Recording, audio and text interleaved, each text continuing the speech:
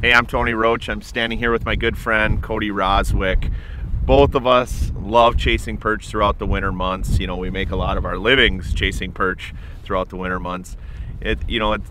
I love perch fishing. I don't care if they're deep, shallow, wherever.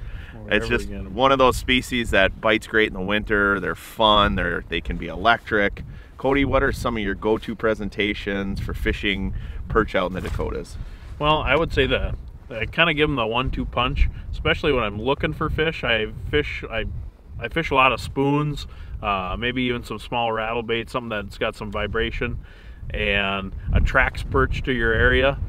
Buckshot rattle spoons, day in and day out, are something that attracts fish and catches them, and you kind of have to call them in. Then once you do call them in, then I slow things way down.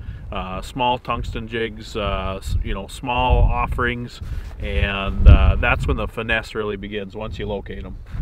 Yeah, I mean, I'm the same way. I think a buckshot rattle spoon comes to mind, as like my go-to bait for perch fishing, just because when I'm looking for fish, I'm a lot like you, whereas in most of the winter months I'm out in this big bass basin looking for these fish that are always a moving target, so yep. By dropping that buckshot down, it's nice to be able to get down there fast. Even when things are really cold or your line's icing up, you can get that down to the bottom, try to call those fish into your location, and then downsizing from there. For me, I tend to fish a lot of plastics. We get a lot of mayfly hatches, different bug hatches, even bloodworms that start popping out of the mud later in the winter months. So, yeah. If you can call them into your location, catch a few aggressive fish, and then if the rest are just down there, then instantly downsizing. But for me, I would love to just use a spoon all day long, pick up the aggressive ones and keep moving. However, it's just not reality. There's times where it's so cold and you can't move, and using those plastics,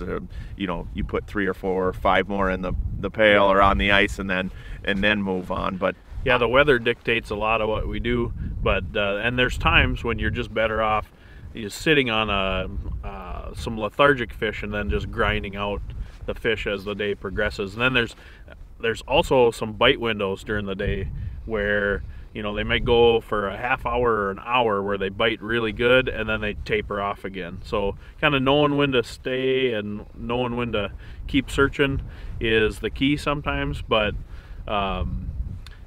first of all, you got to find them, and then the grinding factors when you slow everything way down. We've got a lot of freshwater shrimp, a lot of macroinvertebrates and bloodworms out here, and a lot of these fish are so lethargic because they're so well fed that we tend to grind them out more and more all the time. Sure. This year was just one of those examples. We had a lot of snow, heavy snow cover. It was dark down there. The fish were real lethargic, and we did a lot of grinding on them this year, and it was pretty effective. But you had to take advantage of those windows when you got 20 minutes, half hour, an hour where they bit pretty good, and then use your time wisely. Whether you're searching for those few active ones, or just kind of grind out the 5 or 6 in that 15-20 minute window.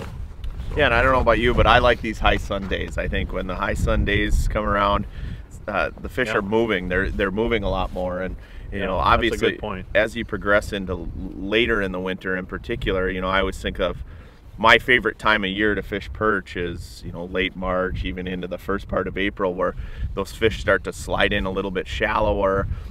Oxygen levels start to rise, things are starting to happen, the water's starting to warm up, you get a high sun day like this, and I'll move into shallow water. And for us, we obviously don't have the freshwater shrimp, but they go from invertebrate eaters to moving into those shallow water locations where they're feeding on young of the year perch. Perch are notorious cannibals, but also bait fish. I was just on a lake the other day before I came out here. I dropped an underwater camera down, and there was just thousands of shiners in the shallows. Well, guess what? The perch were there. I mean, wherever the food's at, that's where the perch are going to be. And I love high sun days like this. The warmer, the better. On those kind of snowy, overcast days, I always think, wow, the walleye fishing is going to be better than the perching. Out here, we tend to target the walleyes in the low light periods, and then those cloudy days are better for walleyes, and then the high sun is definitely a key to good perch fishing. And that's the thing throughout the winter months. One thing that I love about perch is they're always usually biting. you know, day in and day out. Yeah, you're going to have a few bad days where they're not feeding, but for the most part throughout the winter months, it's hard to beat perch fishing because they're always biting somewhere in the lake. Yeah, though they're a prolific prey species, great game fish, and they're so good to eat. You know, the shrimp fed ones out here, they grow so fast. They say their lifespan's only like 5 to 7 years, so they really pack on the pounds out here, and that's what makes them so much fun, is that they're plentiful. They're very prolific little fish. So you know, with perch fishing, because they can be one of those fish that are super electric, but they can also be very finesse. Having the right rod reel combo with the right line makes a big difference. You know, I see a lot of people that come out that may have a lot of memory in their line or old mono, and they're just not feeling that bite. And even though when perch are aggressive, even though they're firing up off the bottom, doesn't mean they hit hard. They bite extremely light. So having the right gear always makes a big difference. You know, if one person's whaling on them, the next person's using the same thing supposedly, but you look at their rod reel combo, it can make a huge difference. Yeah, no, you're absolutely right. Just having a really light, soft tip on your rod makes all the difference, because a lot of times they just come up and they just barely tap it. I mean, you just ever so slightly see your line twitch or your tip of your rod move when you get a bite. And just knowing that, and you brought up the fact that you can't have any coil in your line, you know, use a heavy enough presentation, you know, a small tungsten jig or a small spoon where it eliminates that coil in your line. I think that's probably one of the better little tips you can have for perch or finicky walleyes. That and perch, you can't overlook locations. Like today is a prime example of perch fishing basin where, you know, we're drilling a bunch of holes, but they're right on this one spot. You know, perch key in on one little area, and that goes for structure fishing too, where they'll be in one little weed bed or one little section of timber, and being on the spot and really drilling a lot of holes to find that. Sometimes your hole spacing's only 5-10 feet apart, but having that many holes really helps you get on the spot. If you're spacing your holes out 20, 30, 40, 50 yards apart, you're missing a lot of perch sometimes because they're so tight into one little location. Yeah, it's just amazing why they huddle so much in certain days and certain scenarios is a mystery, but they definitely do. It's almost like there's a colander, or there's a, you know, like a small little area, and they're comfortable amongst each other, and they don't really move around at times. You just gotta keep picking away at those, you know, at that small football field style area. When it comes to perch in general, I tend to go towards more the panfish rods, the really light tip rods, the noodle rods, so to speak, and then I usually match them up with a no stretch line. Just having those no stretch qualities. We're typically in 20, 30, 40, even 50 feet deep to target these perch, and that no stretch line, it has less coils in it, and then obviously you're able to feel those soft, subtle bites a lot better with that no stretch capability. I'm the same way. I use, you know, a lighter, obviously something with good backbone but a real good sensitive tip, and I tend to fish a lot of braid, even no stretch line, no stretch mono. The one thing for me is when it comes to perch in general is having also good electronics, but also dialing in and using your zoom feature. You know, if you're fishing perch, a lot of times where I'm fishing anyway, they're on the bottom, and having a good zoom feature so you can, you know, it's that eye-hand coordination where you can watch every little subtle movement of your rod tip, but also on your graph as well, and you can see the mood of the fish a lot more by zooming in on your electronics. So just having that 1-2 punch and having everything right makes all the difference in the world. Yeah, electronics are definitely key, and that zoom feature is huge. And like you were saying,